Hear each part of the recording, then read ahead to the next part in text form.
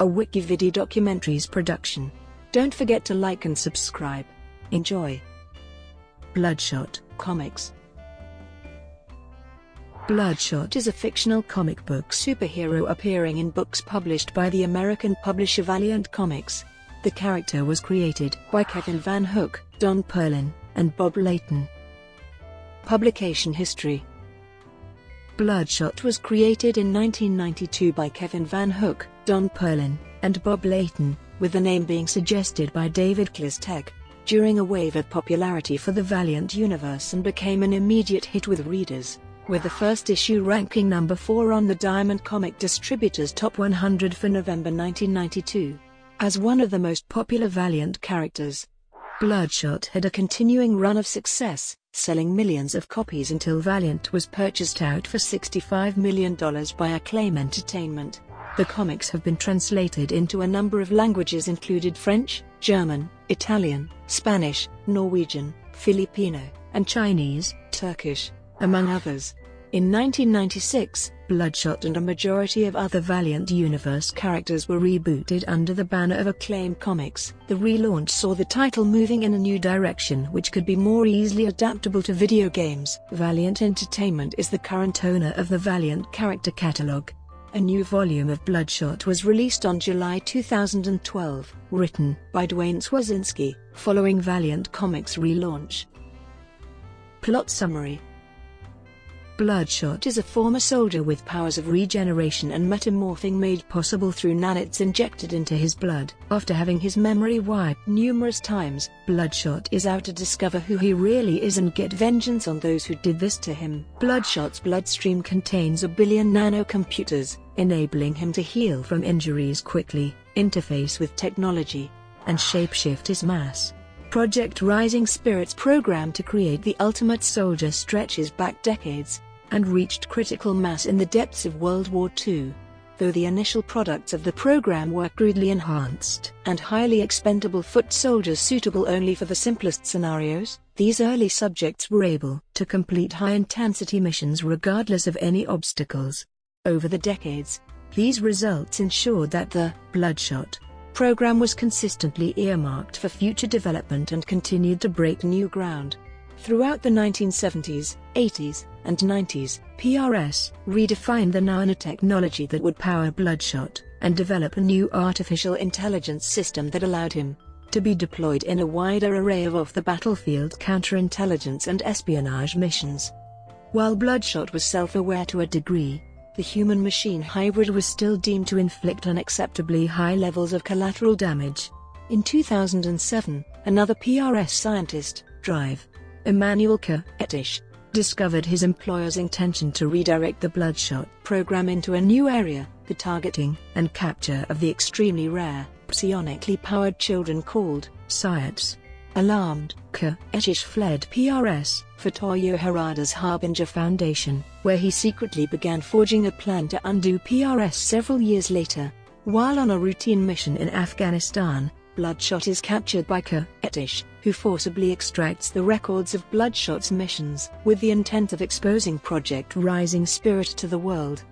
The process, however, unlocks all of Bloodshot's false memories, which had been used to motivate him in war zones throughout the world. All at once, PRS, fearing that Bloodshot has finally gone rogue, decides to rein him in. Bloodshot escapes capture with the aid of an ambulance driver named Kara Murphy before finally returning to PRS to uncover the truth behind his identity. Tipped off by Kuretish, Bloodshot storms a PRS facility in Nevada, but finds only the sub-basement facility known as the Nursery, built to house the empowered Psyot children captured by Bloodshot.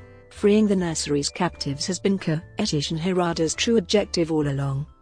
Bloodshot is forced to combat the nursery's sadistic Psyot jailer Gamma and PRS's outdated cyborg hit squad Chainsaw. Bloodshot frees the captive children, including Generation Zero, an action that inadvertently sets off a chain reaction of events that would accumulate in the Harbinger Wars in the Las Vegas Strip. Confronted by Toyo Harada in the aftermath of the PRS breakout, Bloodshot's capacity for free will is overridden by the Harada Protocol, a piece of hidden PRS programming that compels him to terminate Harada. A vicious battle ensues, which leaves Harada seriously wounded, and Bloodshot with a depleted nanite count. In the closing moments of the Harbinger Wars, Bloodshot again falls into Harada's clutches, and spends several weeks as a prisoner of the Harbinger Foundation. During this time, Harada subjects Bloodshot to cruel and painful experiments as he attempts to solve the secret behind the incredibly rare nanites in Bloodshot's bloodstream. However, Project Rising Spirit quickly expedites a rescue led by the HARD Corps. After storming Harada's El Segundo facility, they successfully extract Bloodshot, who shortly thereafter accepts a spot on the HARD Corps roster. Bloodshot is rewarded with a hard copy of the PRS file on his true identity. Bloodshot is deployed across the globe on various missions alongside the HARD Corps, including his assignment to retrieve a former PRS test subject codenamed Prodigal and his supposedly immortal bodyguard. Volume 1 and Volume 2 of Bloodshot keeps the same core story elements with different settings and plots. Volume 1. Angelo Mortali has become the ultimate killing machine. His memories have been erased and his blood has been infused with microscopic computers called nanites. These nanites allow him to heal wounds quickly, dominate electronic devices, and fully control every aspect of his body to maximize his physical capabilities. A modern-day Frankenstein, he wages a one-man war, taking out the mob, the police and his covert government creators, in his struggle to find out who he was and what he has become. Characters: Angelo Mortali, aka Bloodshot Mortali, is a ruthless killer climbing the mob ranks when his crime family betrays him and has him framed for murder. He goes into federal witness protection, but is betrayed by one of the FBI members guarding him. He is then kidnapped and taken to be part of an experimental procedure known as Project Rising Spirit. His body is injected with microscopic computers called nanites. The nanites quickly go to work, rebuilding his brain and then the rest of his body, unexpectedly reviving Angelo, but erasing his memory in the process. The nanites now fully control Angelo's body, giving him augmented reflexes and strength, enhanced hearing, the ability to heal rapidly, and control of electronic devices. Angry, violent and unsure of what he has become, he escapes. Taking the name Bloodshot, he begins the process of piecing together who he was. Don Gino Kenneth Lee, Angelo Mortali's mafia boss, and his girlfriend's father as Gino, a ruthless man who will do anything to protect his family. He treats Angelo like a son. When he learns that Angelo has been cheating on his daughter, he orders Angelo set up for the murder of a rival without a second thought. Hideyoshi Iwatsu. Iwatsu is an old and dangerous Japanese scientist who created the Bloodshot procedure. He is extremely immoral, using unwilling volunteers for his experiments, most of whom die as a result. Tanaka is Hideyoshi Iwatsu's aide and right-hand man, more trusted by Hideyoshi than he does his own son. Tanaka is a brilliant manipulator. His arrogance blinds him, however, and leads to stupid mistakes on his part. Volume 2. Angelo Mortali has been subjected against his will to a scientific experiment that has remade him into the ultimate killing machine, an engine of destruction codenamed Bloodshot.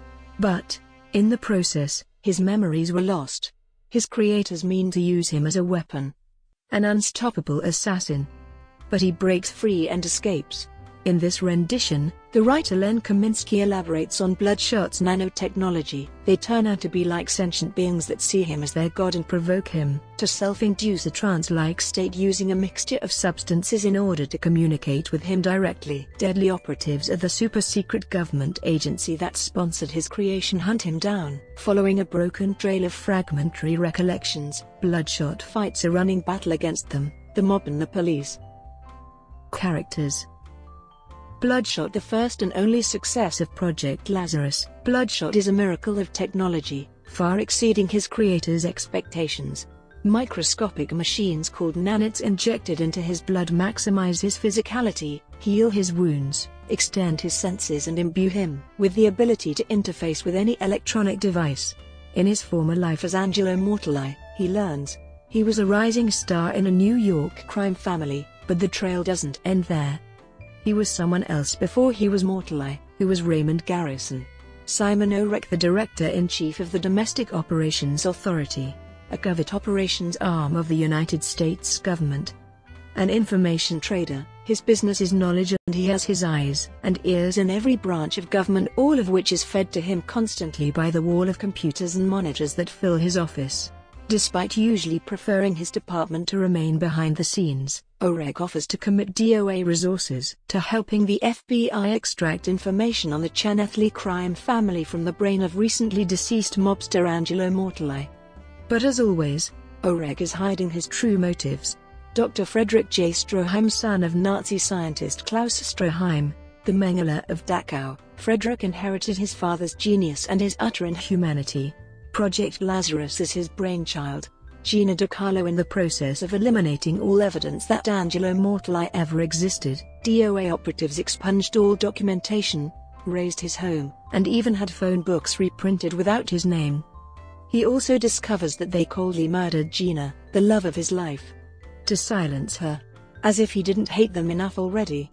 The Chainsaw, known as the Special Circumstances Division, codename the Chainsaw, are a highly trained team of mercenaries that work for the Domestic Operations Authority. Utilizing a state-of-the-art group combat technology called Chainlink, the members of the Chainsaw are provided with instant data and communication tools that allow for perfect combat tactics and strategy. Each member is specialized in one area of covert warfare and utilizes the latest in DOA technology. Michael Pileggi, a made man in the Chanethley crime family. Michael Pileggi is one of the few who know the truth behind Angelo Mortali's death. Don Chanethley had ordered Pileggi to fake a funeral for Mortali in order to prevent the Don's daughter and Mortali's girlfriend Gina from becoming suspicious. When he hears that someone has been asking questions about Mortali and killing his men for answers, he becomes paranoid and holds up in his heavily guarded mansion. Volume 3. There are 17 issues and counting in this volume, including a 2012 relaunch by Valiant Publishing. Bloodshot is a man searching for his identity. He is a weapon, one built for military destruction. Using false memories, the government has motivated him to do things while believing to himself that he was protecting an imagined family. But no more. When the weapon awakens, it malfunctions, thus beginning a war over the control of Bloodshot's mind. Leaving a trail of destruction, he breaks away from the military base he is being held at.